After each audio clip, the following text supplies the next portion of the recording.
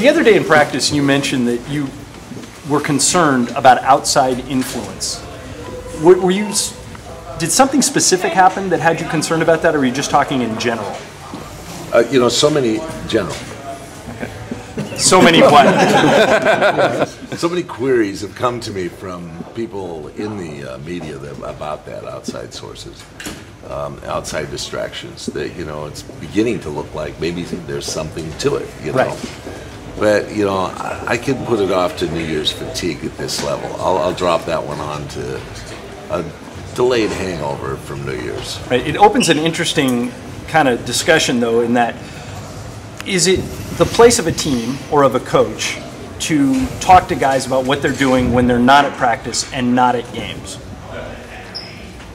The idea is that when you have a group of professionals that play anywhere more than 5 years, they know what it takes to play the game and they know what their job is. And the amount of work that these guys put into their conditioning and to being ready to play, it would be an insult for me to approach them at that level.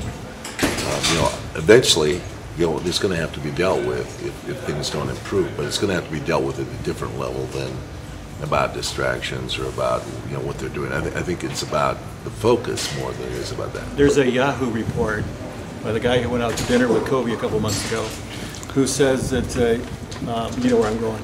Where Artest but and Yahoo itself just, yeah, I know. We used to say that when we were kids, you're a Yahoo. I'm sure you wouldn't direct that at adults. So Yahoo is more like what we would say. Well, this report indicates that Artest had a loud confrontation with you at practice, and that he was upset because he said basically you coach him, but don't embarrass him publicly. Is that accurate? No, that's not accurate, but it's close to accurate. It was not a loud confrontation.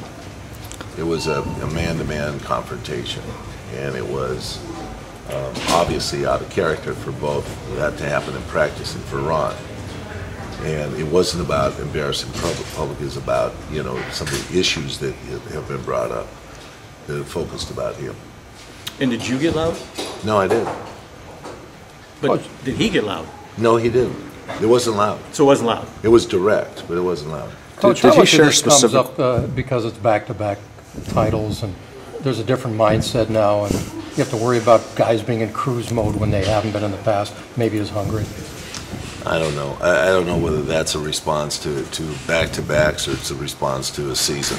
Just a season in which things aren't going hopefully as just planned. Like clicking off victory after victory, and so there's something that has to. An element that has to boil off here, or there's a refinement of our team that has to go on. It's a process, and hopefully we can eliminate that and get on with our season here. Back to our confrontation here. Is it in your mind is something that happens in the course and it just got revealed in some kind of publication, or is it more than that? It's nothing more than what could normally happen in a practice, and obviously there's. Either a spy or a camera or a leak or something that went on in our practice. But those are things that happen in practice. And it's not the first time, and it's not going to be the last. And so everything is cool between you and Artest? Ron came in and apologized, not only to me, but in front of the team for what he said was a distraction in practice. And that was his own desire to do that. I didn't solicit it from him. The typical frustrations would come into play after this kind of a stretch, though, too, right? Yeah, in Ron's defense, I've been trying to motivate him through a variety of activities, starting from the very beginning. Just kind of, talking about his, activity level and about his, sometimes his bizarre behavior, and he wants it to be in private. So, I just said, don't act it out in public. Then we can keep it private. Well, his conversation. Will you change the way that you interact with him? Sure. As a result? Sure. But if it's in public, if something happens in the course of a game that's unusual, perhaps like happened on Christmas Day, it's obviously a comment that's you got to comment on it publicly, because that's something that acted out in an unusual fashion. Did you hear Mark Cuban's reaction to your assessment on what John just told me that, yeah. What was your reaction to his reaction to your assessment about how Butler's injury is going to impact Dallas? Mark must be really worried. He's got a comment on that. He must be really worried. I feel badly for them. That's what I was saying. It's hard to replace a player that good, you know? And so, I mean, they have, you know, they do have a good player that's sitting behind him. You know, Sean's a fine player, but it's not Caron Butler, and so it's hard to replace a player like that. What do you think about being called a boy toy, though? I love it. I consider myself an old man. I mean, that I'm a boy toy. That's Jeannie indicated she thought it could have been a better comeback. Is that an assessment that you share as well, or do you? Could have been better. Yeah, there could have been a better one. I don't know. Mark gets riled up when I make comments about his team, but you know, they're leading they were leading the league. I mean, it's a big blow to a team that's playing that well. Why do you think that?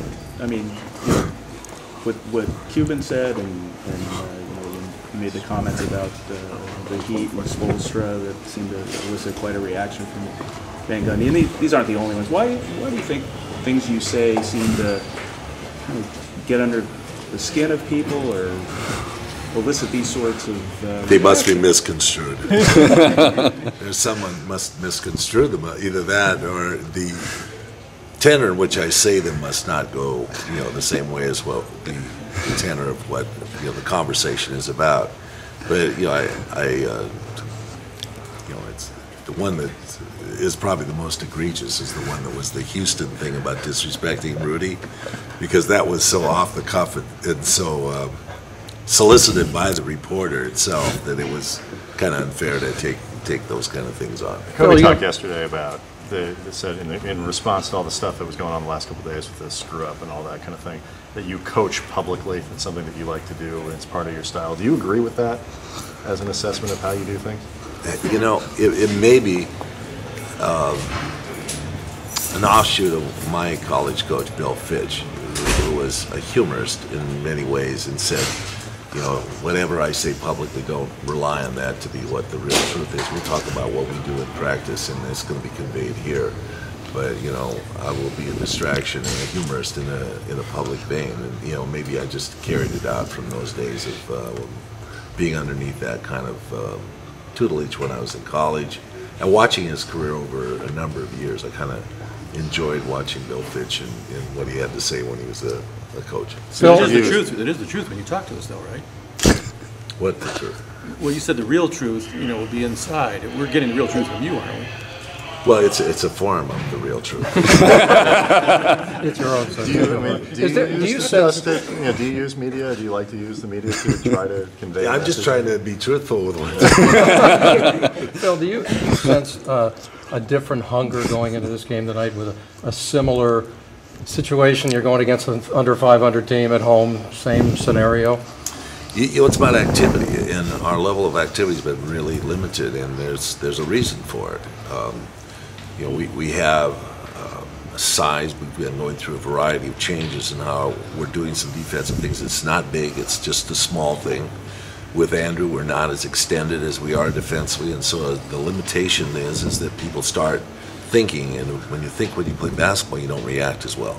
So we didn't react, and those are one of the things that, you know, we're trying to get back to. So yesterday, a lot of our practice was spent, you know, let's get this part, the thinking part, done so we can react. Sorry. What effect, if any, was on Sunday's game having several players either be late or miss shoot around Sunday morning?